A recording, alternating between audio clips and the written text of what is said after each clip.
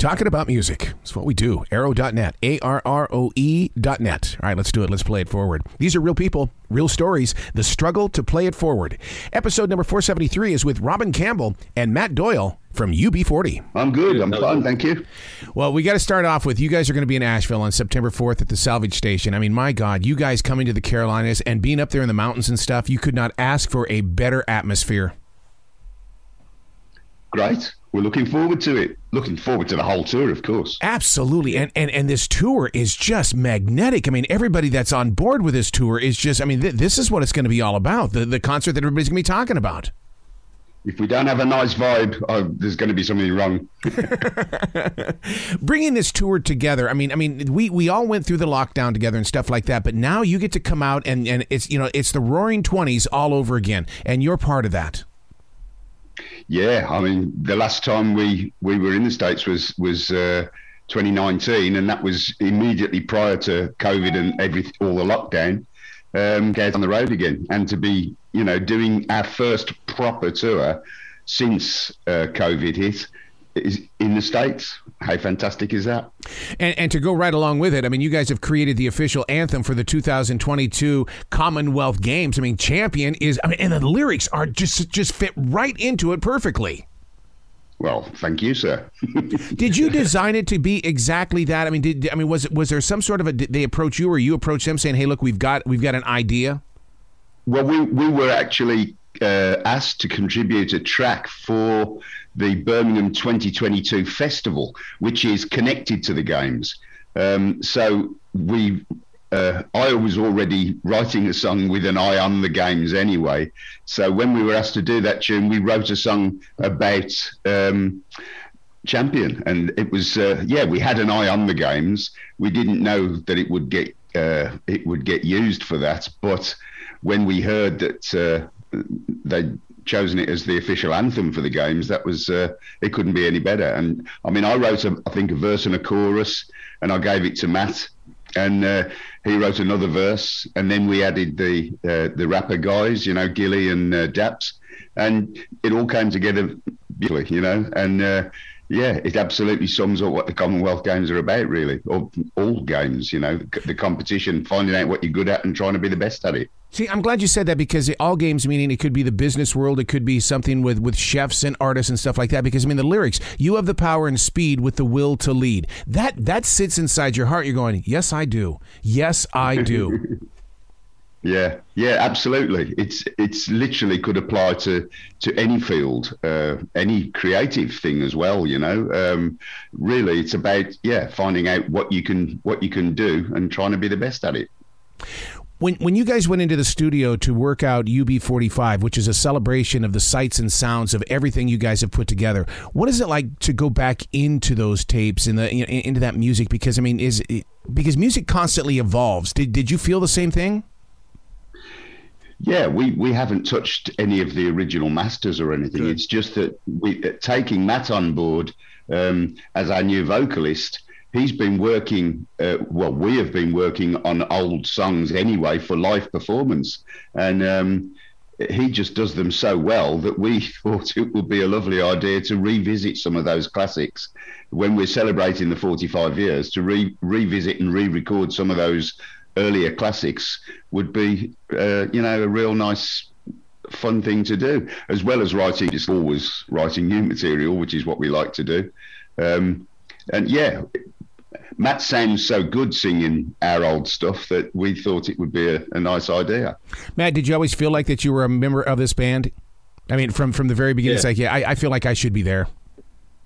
Yeah, I was imagining that I was a member of UB40 from when I was like 3 or 4 years old. Like, I've always been a huge fan, and it's wicked that I'm going to be able to hear my voice singing on the tunes.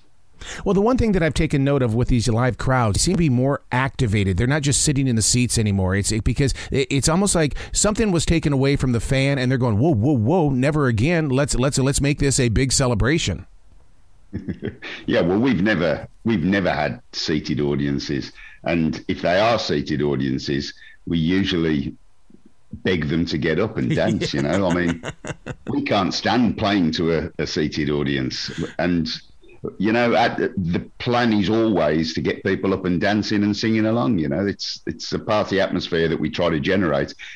We have that much fun on stage. We expect and demand that our audience does the same.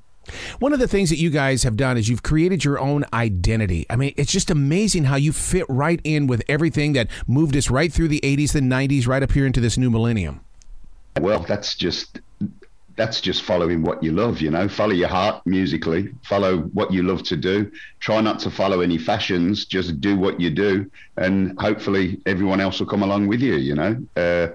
That's all we've ever done. We've never tried to please anybody. We've never tried to make music for the fans. We've always made music for ourselves and hoped that the fans would come along with us, and they always have done. We've got an incredible following, an incredibly loyal following, you know, and it's constantly growing. I'm always amazed at how many young people come to our shows.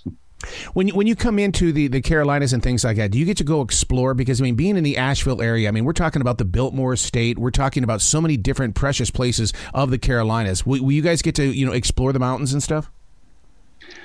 Possibly. I guess Matt might do, because I'm in the States. So, yeah, he's going to be a bit like a tourist, I would imagine. he'll want to have a look at stuff, you know. But when you've been touring for 40 years, I don't know, you kind of end up feeling comfortable in venues, you know, and hotels, and you have to find a way of doing it so that you don't exhaust yourself, you know, in the first few weeks. Yeah, especially when you get to my age, you have to be a bit more careful about what you do for entertainment, you know. No, I totally get that, because it takes a little bit longer to get over everything. Absolutely. Traveling with the Wailers, Maxi Priest, and Big Mountain. I mean, this right here is a moment in music history. Are you guys going to document so we can hold on to it? I'm sure there'll be recordings on social media. You know, we always carry recordings with us and put them up on social media. So yeah, there'll be live stuff going on. But what a great lineup, you know. And we've worked with the Wailers many times. We've obviously worked with MAXI many times. We've recorded with MAXI. We know him well, you know. The only guys we don't know are Big Mountain, so looking forward to meeting them guys. And I just think it's a great lineup. If you're into reggae, then it's a night you can't miss. I've talked with them many times, so I'll send you all the interviews, okay, so you can be up to date. So the horn section of UB40, my God, I mean, historians have got to say that you have your own wall of sound. Yeah, and I mean, that's principally down to our late saxophone player, Brian Travers, who passed away last year, sadly. But he, you know, when we started, there was just him, just the sax player, you know, and our first album had only saxophone on it. But he was the one who dreamed of a horn section. And yeah, we built a horn section. First of all, we recruited a couple of members of the band to play horns. Yeah. Which was kind of difficult. It kind of dropped them in the deep end, because they weren't horn players, but they learnt parts that Brian taught them. But then we got a horn section together, and the guys that we have now have been with us for nearly 30 years. Matt, he mentioned that this was the first time you're coming to the United States. Are there any high expectations that you're looking for or anything like that? Not really. I think I'm just really excited to just see everything, really. You know, Central Park. Oh man! All these places that I've always wanted to go to, but not just wanted to go to. You know, wanted to go there, playing music, and yeah, you know, Central Park, Hollywood Bowl, like all these places that. But you're so right about that, especially Hollywood Bowl. I've sat in those seats. I mean, there is a moment that takes place when that band hits that sound. Oh my God, Matt! Yeah, I can't wait for that. I can't wait to see people's faces, you know, and I can't wait for these guys to see my face when we walk out on stage. One of the things that people, the average listener, always associates reggae music with the Caribbean and stuff like that. How did reggae get kicked off right there in Birmingham? Well, we have a high immigrant population in Birmingham, Nice. especially from the Caribbean. So right from as long as I can remember, I've been hearing Jamaican pop music before it was even reggae, you know, when it was ska. Yeah. I was hearing that everywhere I went, you know, at school, in the youth clubs, in coffee bars, and then later in the pubs and clubs, you know. And literally on the streets, you could hear Jamaican music everywhere. So we grew up on it, you know. And when reggae was formed, when it became reggae in the late 60s, it just became the music we all loved. And all of the band all come from the same area. We grew up on the same streets. We hung out together from when we were kids, you know. So that was the music that we grew up on. It wasn't strange to us. Obviously, that if you travelled outside of our area, then reggae wasn't so popular, you know. But where we were, it was the most popular music, I would say. So many bands start in the garage. Did you guys have your garage days? We had a cellar. Oh yeah. Yeah. Underneath the apartments of Brian, our sax player, and Earl, the bass player. They both lived in flats in a large Victorian house, and we took over the cellar without the landlord's knowledge and set up the band down there and rehearsed for about 6 months down there. So what is it like for you guys to own the song Red Red Wine, and then people discovered that Neil Diamond actually started that, but you guys are the ones that put that baby on the map? Yeah, well, we didn't even know it was a Neil Diamond song when we covered it. We really didn't. We knew the version by there was a version by Jimmy James and the Vagabonds, and there was a version by Tony. One was an R&B version and one was a reggae version. And when we covered it, we thought we were covering the reggae version and had no idea until we found out through the publishing, you know, that N Diamond was credited. And we were going, that must be Negus Diamond or somebody, you know. We had no idea. And then, of course, people were saying, you know, asking us why we covered a Neil Diamond song. And, you know, it was all new to us, really. When music that you create inside the studio is carried then to the listeners, what is it like to go through the fact that you're about ready to hit 45 years? I mean, does it shock you that music lasts that long and continues to grow? It shocks me that we've lasted that long. That we still have such a strong and faithful fan base, you know. I don't think anybody imagines that they're going to have the kind of success and you know, what's the word, for as long as we have, for 45 years. I don't think anybody expects that. I'm sure the Stones didn't expect to be still, you know, making music when they were 80, you know. But I guess if you hit the right note, people, and you keep making a music that people can relate to and identify with, then you know, you can keep doing it. We've discovered you can keep doing it. But I think we probably expected about 10 years when we started, you know. This is going to age me, but I mean, I remember dropping the needle on the UB40 albums, and I mean, you just always experienced the deep cuts. I love your deep cuts because it's part of the escape, and it really is an adventure when you go into the deeper cuts. Yeah, well, that's what the music was all about for us in the 70s. When we formed the band, we not only loved reggae, but we loved the production, we loved the dub, you know, and for us it was an essential part of the music. It's a studio art, a creative thing that happens in the studio, but we also like reproducing it on stage, you know. Yeah, that's very much part of the music for us. But don't you love being right there in that studio when imaginations are coming together at the birth of the song? I mean, it just seems like there's a level of creativity that is so high. It's such a rush. Yeah, that's the other buzz, you know. Playing live music is one side of it, but the other thing that, you know, that I love as a musician is to work in the studio.